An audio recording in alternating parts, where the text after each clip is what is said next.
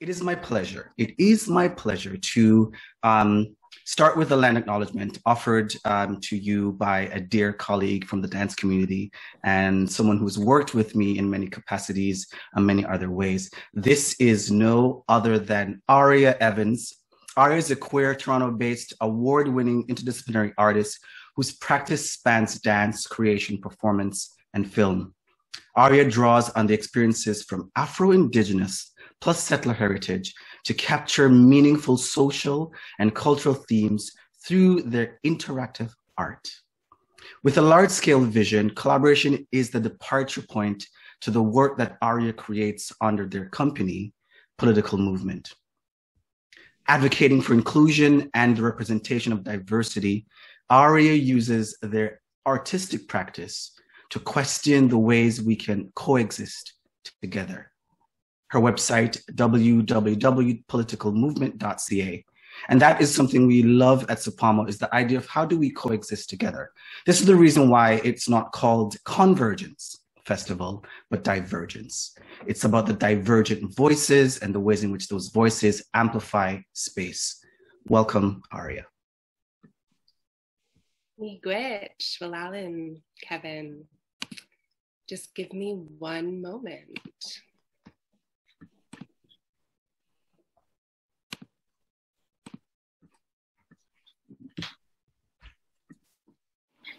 Kwe, hello.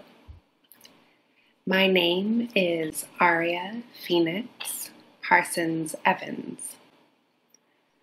I carry both my parents' last names as well as the spirit of song and rebirth. My father is Afro-Indigenous, Mi'kmaq from Woolville, Nova Scotia, Mi'kmaqi, and Black, and my mother, who raised me, is British. I have come to understand my relationship to my mixed race indigeneity through the arts, a community where I have contemplated the idea of belonging while celebrating the many experiences of those around me who are Indigenous. What I know to be true is that the experience of being Indigenous is not monolithic, and it looks many different ways.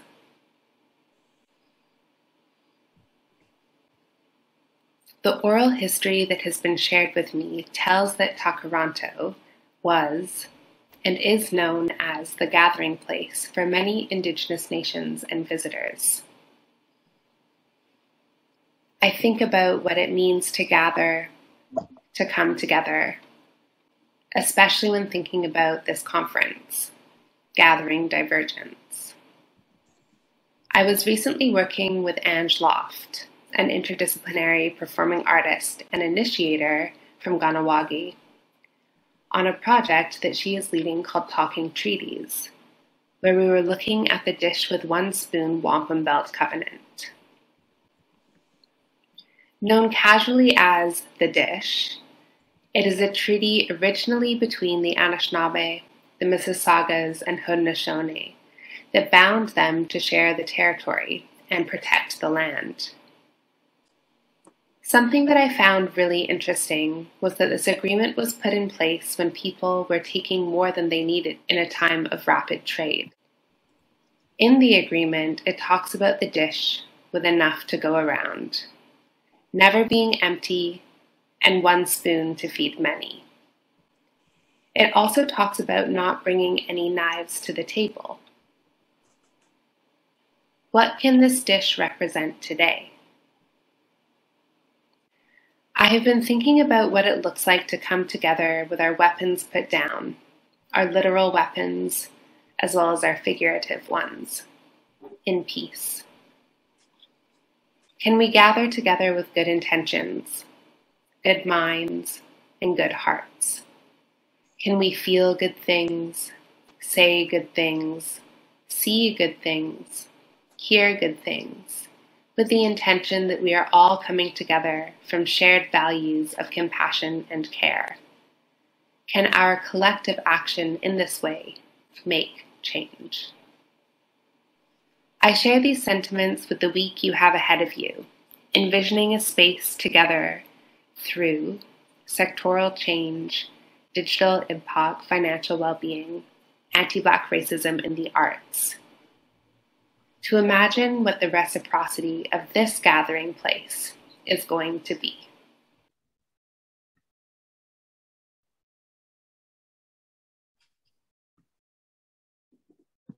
Well, Laliok for sharing that dance with me.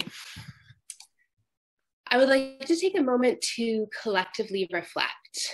I invite you to close your eyes and be present with your thoughts. You can have your cameras on or off. And I'm going to ask you some questions.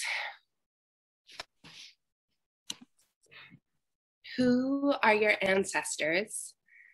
And how did they come to this land?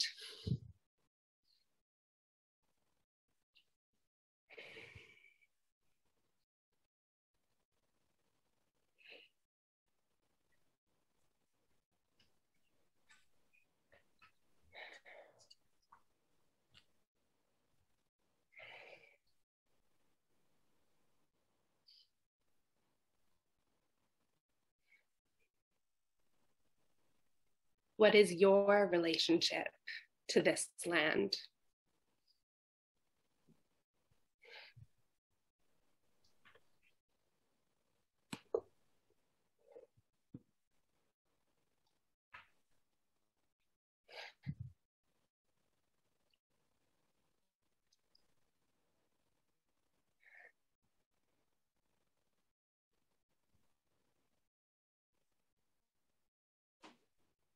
In what ways does this land support you?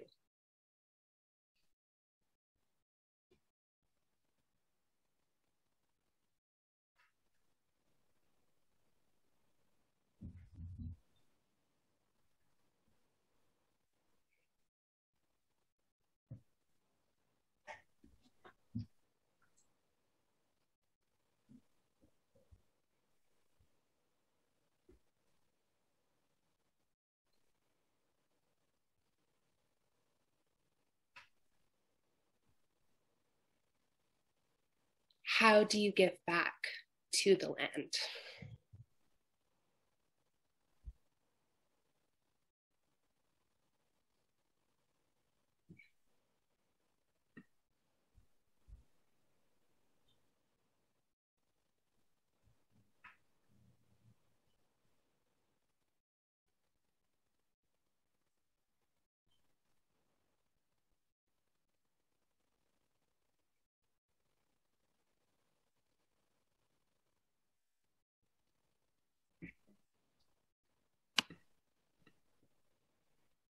Together, in your own way, I invite you to send a message of gratitude to the land that is feeding us, watering us, growing us.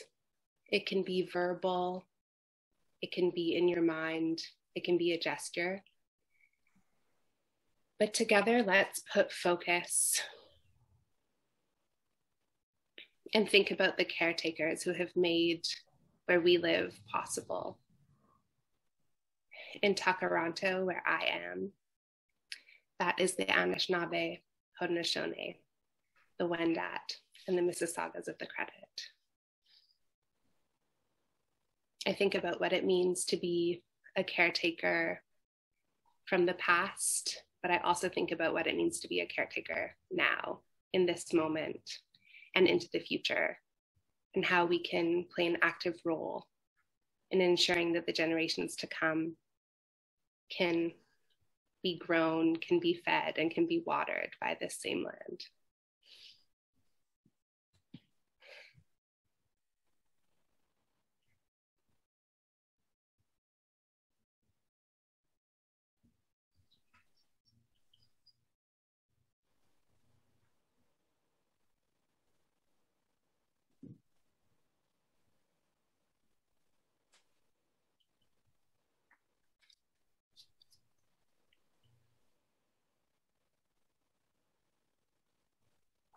And as we come back from our sentiment of gratitude, Let's imagine that we are making a circle together, that we are gathering together. If you want to create a circle with your arms, you can. If you just want to have the idea of creating a circle, that's perfect. And I invite you to move into today's session with these sentiments of having enough to go around with our weapons down. Gwitch. Walaliok. Thank you. I'll pass it back to you, Kevin. I would like to take this time to introduce the Executive Director of Cultural Pluralism and the Arts Movement Ontario, Charles Smith. Thank you, Kevin, and welcome everyone. It's been a great honor to work on this program over the next 3 days, and my role here is to introduce our first keynote. We're really honored that Dean Dory Tunstall is with us today. Her bio will be put in the chat room, so I'm not going to read all of that, but a couple of things that I think are important is that currently Dory is the Dean of the Faculty of Design at the Ontario College of Art and Design University, OCAD University as it's called. And she is the first Black and Black female Dean of a Faculty of Design anywhere in the world. I'd first like to acknowledge the ancestral and traditional territories of the Mississaugas of the Credit, the Haudenosaunee, the Anishinaabe, and Huron-Wendat, for the original owners and custodians upon the lands in which I live, as well as OCAD University main campus. So I'm going to talk, the talk is sort of divided into two parts. First, just talking about what it means to become and be a first Black, particularly a Dean in design, and how my history in some ways of my career gives an indication why diversity and inclusion is not enough. And then the second part of my talk is going to be sort of some of the things that we've done at OCAD University that has made, in some ways, this process of decolonization combined with diversity and inclusion just the right place for me to be. So this is a story of, in some ways, the super token.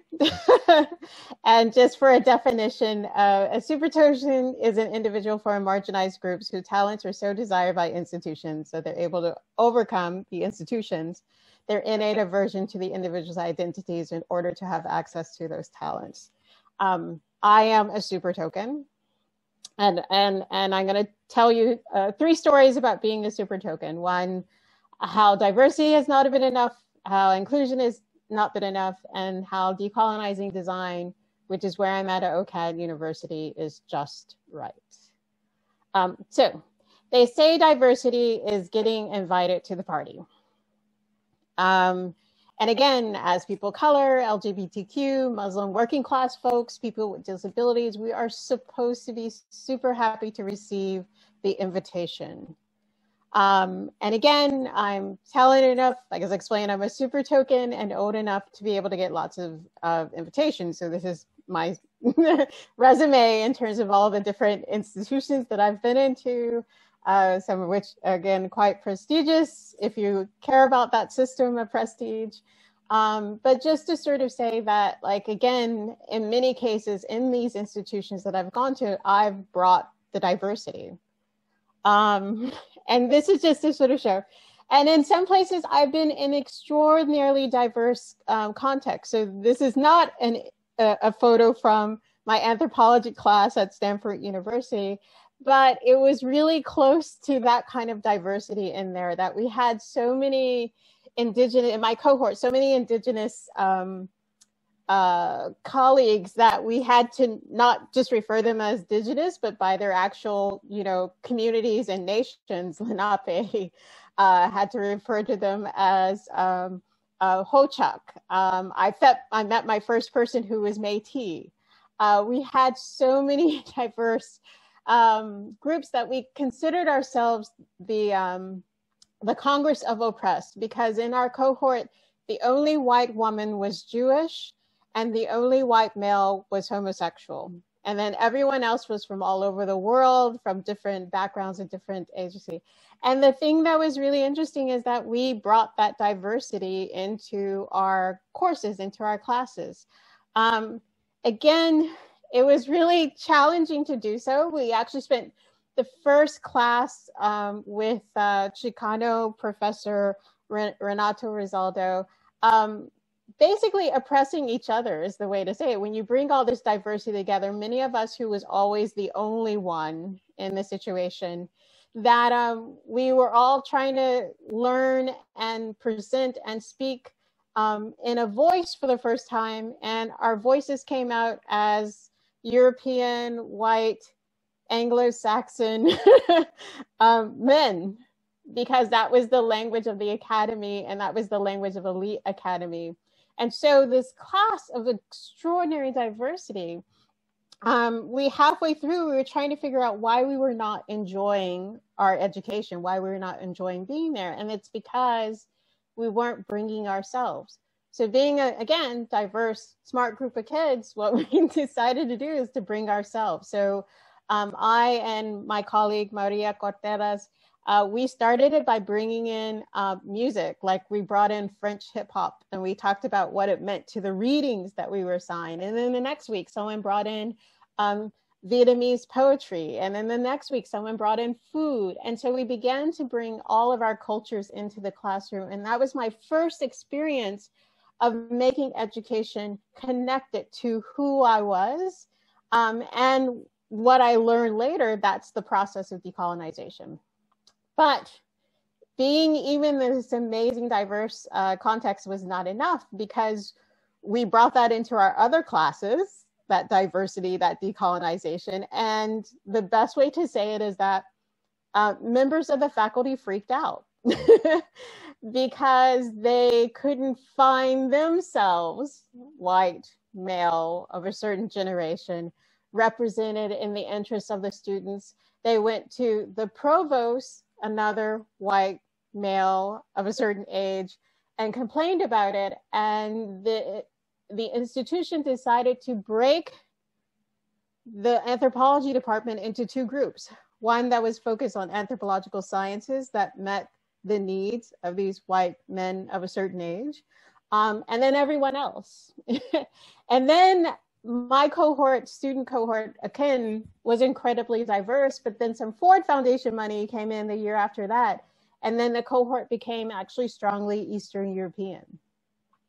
So even in this context, getting invited, being in a diverse is not enough if in some ways it doesn't change the actual power structure of the institution or the firm, because those who were discomforted by that diversity were still in the positions of power to be able to segregate diversity out so that they can maintain their space and maintain their practices.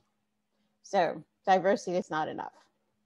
Inclusion is getting asked to dance. So you're invited to the party, you get asked to dance. Again, my dance card has often been quite full. And it's been really interesting because it's been mostly white men who've been done the asking. And in some ways, this is a really good thing, because it meant somehow they've been able to get beyond their sort of biases and assumptions to see this young, cisgendered, female, Black person as, in some ways, the next generation of them, right? The next generation of them. But again, it's not enough. So I was once, the best way to say, bullied out of one of my high-tech jobs, and I'm not going to tell you which one. And the reason why was, again, in the context of inclusion, we were working on a project. This is consulting, so it's a thing where you're doing 80 hours per week. We had a big client deliverable. The executive came in and did what we call a swoop and poop, which is come in, spend 5 minutes telling you everything that is wrong, which is basically pooping all over the work that you've done, right? And so maybe it wasn't enough sleep, or I was listening too much to, RESPECT, find out what it means to me, Aretha Franklin. But I sort of piped up and said, it's really disrespectful you to come in 5 minutes. You haven't even listened to all the work that we've done. You're not understanding what it is that you've done. Like this experience doesn't feel very good. And the after effect of me standing up for respect was within a couple of days, my team members couldn't make eye contact with me. Within a couple of weeks, there was all these meetings that are being held in which I wasn't invited to the meetings. Within 2 weeks, the plum assignments that had been put on my other projects to do began to be shifted and moved away. And again, even in the conversation with my supervisor, again, they being called into meetings about the problem of Dory without Dory being included in any of those conversations, right? So in this sense, what I've learned was inclusion is not enough, because it's fine if I want to do the waltz or the foxtrot or the polka. But the moment I want to break out into salsa, or the moment I want to break out into, I don't know, the Running Man or any other sort of thing, then I don't belong and I become a problem.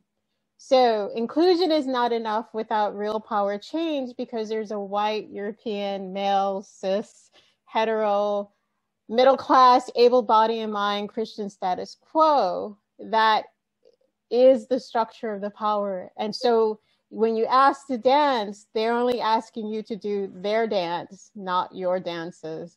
And thus inclusion, again, is not enough unless you're changing power. And for me, what becomes really important is that this requirement to do the dance that is not my dance, right, is often experienced as genocide to our spirits, right? That coming in 8, 12 hours a day and not being able to bring your full self into that context, it hurts.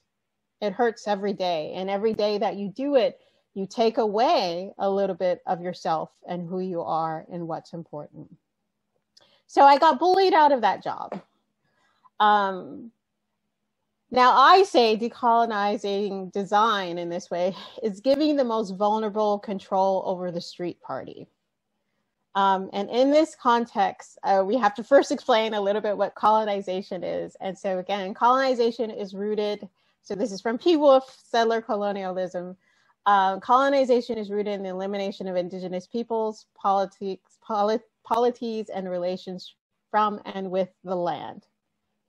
So if anyone is talking to you about decolonization and they're not talking about indigenous people and their relationship to the land, then they're doing something else. It's not about decolonizing. And Eve Tuck and W.K. Yang's Decolonization is Not a Metaphor, they help expand that to understand what's the relationships that happen within the settler colonial state. And so there are actions about repatriating land and sovereignty to indigenous tribes and nations, but it is also tied to the abolition of slavery in its contemporary forms. So this is the this is the pipeline from schools to prisons. It's the dismantling of the imperial metropole, so the moving of resources away from communities into a center.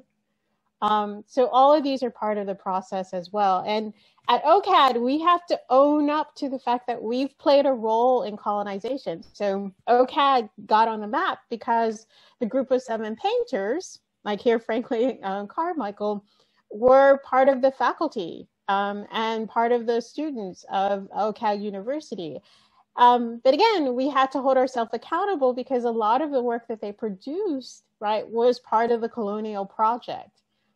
This is Franklin Carmichael's posters for the Canadian National Railway, where it's basically Europeans come to Canada. Look, there's no Native people there, or if they are there, they're just for show, and make a better life here in Canada. So the important takeaway, I think, in understanding my career is that if we want diversity and inclusion, we have to actually change the power structures in our firms and our institutions. So Diversity is not enough if you don't change the power structure. Inclusion is not enough if you don't change the power structure. But luckily, I'm in a place where I'm not the super token. And OCAD's really trying to change the power structure. And I'll just briefly go through the 6 steps that we're taking to really, really try and do that. Step 1, we're putting Indigenous demands first.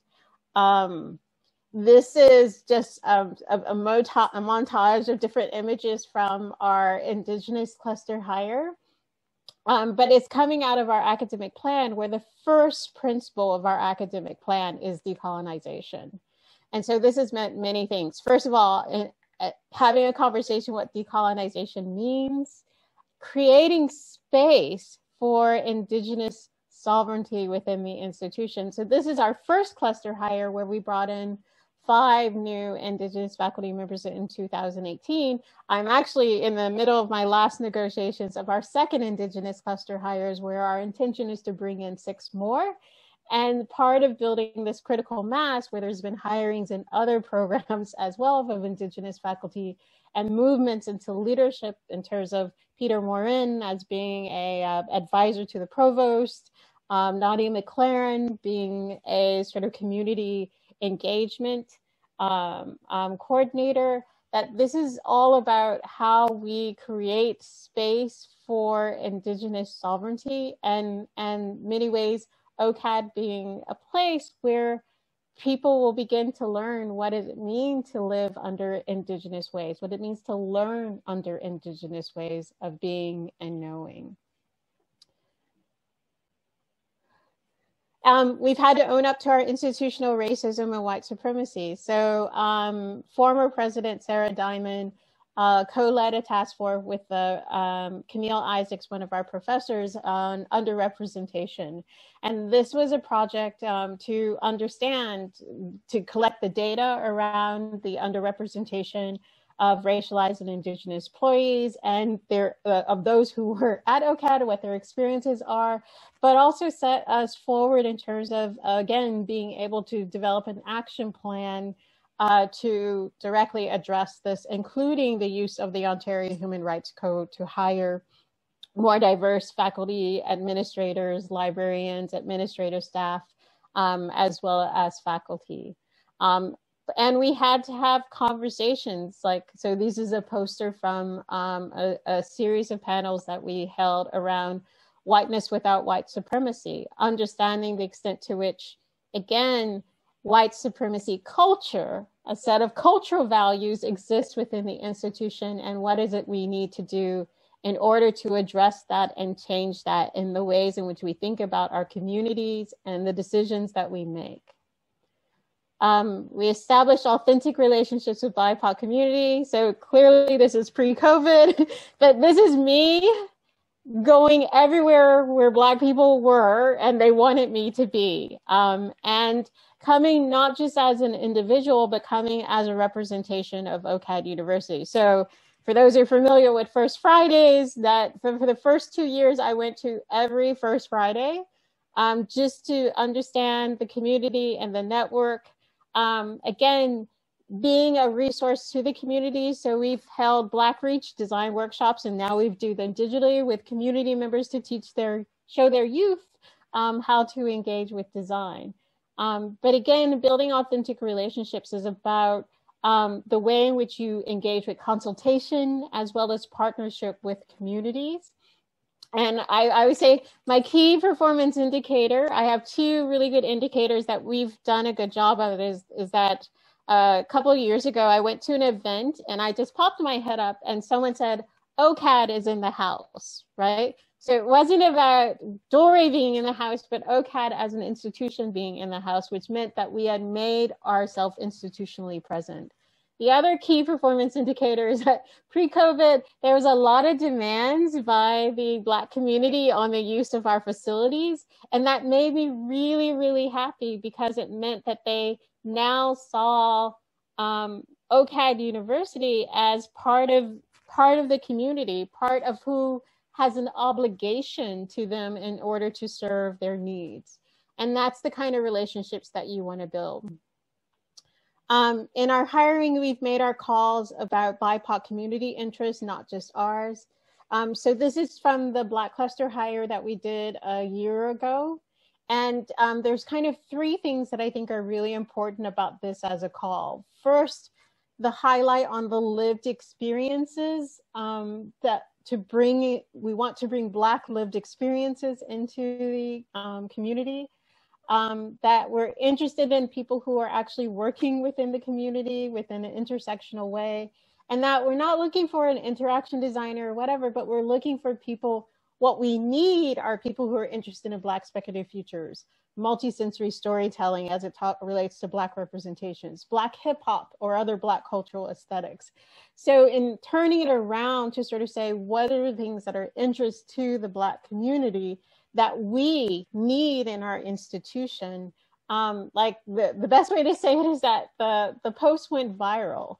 And in the end, for 5 positions, we ended up getting almost like 120 different applications, which again was an important message to the institution, who was worried about the fact that there wasn't enough Black people who would be able to fulfill the positions we're looking at. Is that if you call to people in a way that resonates with who they are and resonates with their lived experiences, then they will come.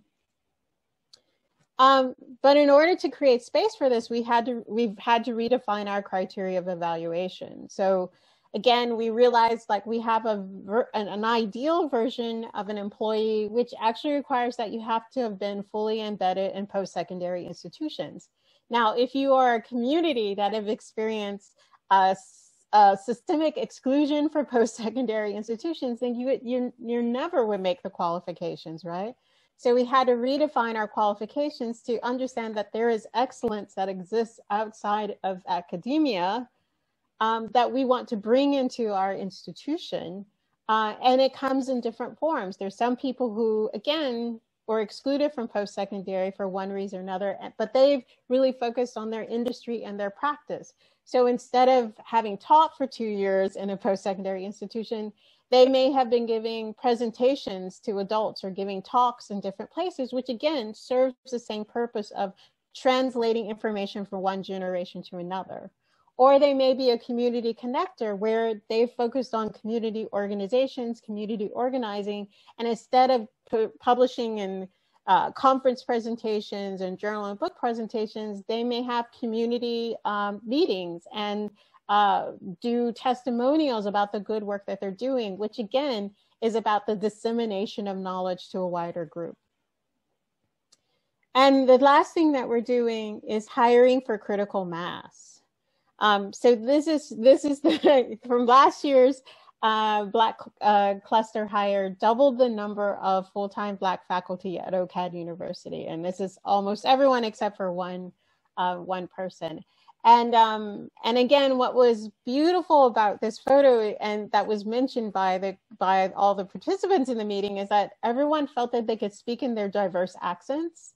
We could, like the conversations that we were having, the ability to bring all of themselves into the institution is facilitated by the fact that they see themselves amplified in the institution of not being the only one, not being the super token, not being the token at all. And so when you build in structures of critical mass, then you give people the freedom to bring their full selves into an institution. So just to sort of say, we're definitely working on showing other people how to do this. So on June 9th, I'm starting a course on hiring for decolonization, diversity, and inclusion in creative industries. It's a micro-credential. I taught it in the fall, so that'll be my second time teaching it. But the thing I want to leave you with is just, again, to what extent to the institutions that you're engaged with are ready to and willing to take the 6 steps. Putting indigenous demands first, owning up to institutional racism and white supremacy, establishing authentic relationships to BIPOC communities, again, calling to people from their interests and not just your institutional inference, changing the standards of qualification to take into account systemic exclusion, and then, again, creating a context for critical mass where everyone can bring their full selves in their full diversity into the institution and find themselves welcomed, belonging, and amplified in terms of the value that their lived experience brings to the transformation of the institution. So with that, thank you very much. And if we have time, I'm happy to answer any questions.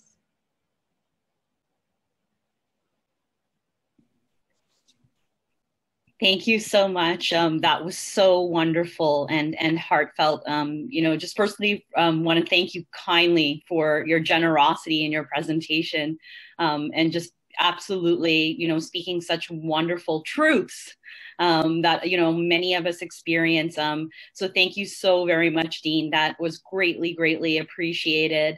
You know, just the absolute thought that has gone through all the process. It's so exciting to see you in this role, and I'm sure that it's a collective congratulations. We're cheering for you and very excited. Dean Elizabeth, thank you so very kindly for that.